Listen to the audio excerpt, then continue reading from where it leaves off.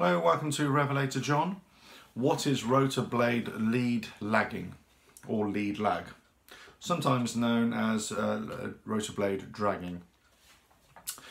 Okay, so if we look at the rotor blade itself as it's rotating, if we look right at the center of the rotor mast here, just where the rotor blade attaches to the rotor mast itself, then there may be a hinge that allows a fore and aft motion of the blade, a forward motion and a rearward motion.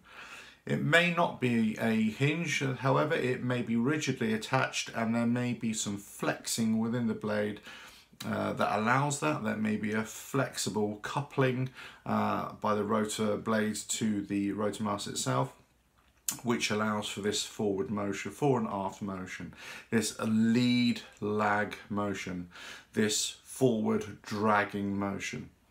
So the reason for that is there are aerodynamic forces over the aircraft, over the rotor blade itself, and because of this rotation, that there needs to be some way to absorb that fore and aft motion, that force that is imposed, that will put stress and strain on the rotor blade. So allowing for this fore and aft motion relieves that stress and also overcomes some aerodynamic forces. Thank you.